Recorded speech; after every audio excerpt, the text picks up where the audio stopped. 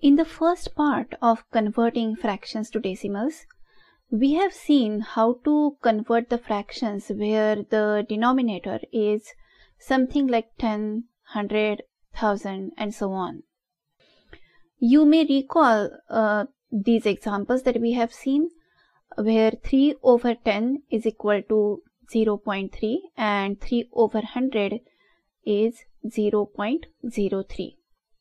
What we do here is that we start from the right and we hop over the digits based on how many ever zeros are there in the denominator after 1. So if there is 1 0 in the denominator, we hop over one digit and then we write the decimal point. This was pretty easy. But when the denominator is not something like 10, 100 or 1000, what do we do? How to do that conversion? That's what we are going to see in this part. Before you see this, you should be already familiar with the decimal division. So let's take an example. 9 over 16. What we know here is that the numerator is 9 and the denominator is 16. So we can simply divide 9 by 16. So let's start dividing. Now 9 is smaller than 16, so we can say 16 zeros are 0. The remainder is 9. So we write the decimal point and a 0 after 9 and continue the division.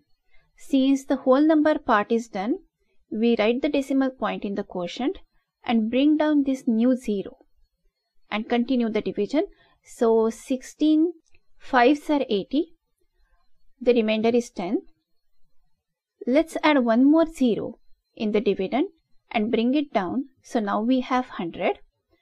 16 6 are 96. The remainder is 4. The remainder is still not 0. So let's add one more 0 in the dividend and bring it down. 16 2s are 32. The remainder is 8. Still not 0. Let's put an extra 0 there and bring it down. So 16 5s are 80. Now the remainder is 0. So we stop. Our answer is 0.5625. That means 9 over 16 in the form of a decimal number would be 0.5625. Let's take one more example. Now this time, if you look at the fraction here, it's a mixed number. So when we have a mixed number, we know that there is a whole number part and then there is a fraction part. So if we convert this to a decimal number, the whole number part will be there before the decimal point, right? That means whatever my decimal number is going to be, it will be 7 point something.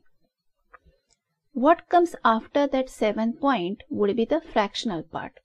That means if I divide 3 by 8, whatever I get, that answer will be there after the decimal point. So let's start dividing. 8 zeros are 0. 3 is the remainder. Let's write the decimal point and a 0 after 3 and continue the division.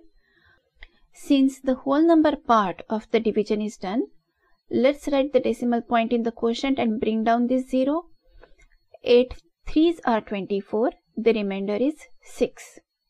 Again, the remainder is not 0. So let's add one more 0 and bring it down. 8 7s are 56. The remainder is 4.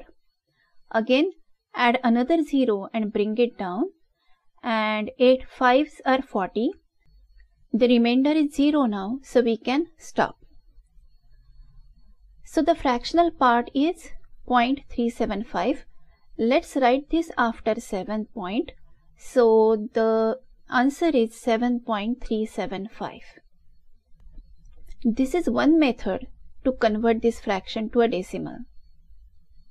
Can you think of any other method? 7 and 3 over 8 is a mixed number. That means we can convert this to an improper fraction.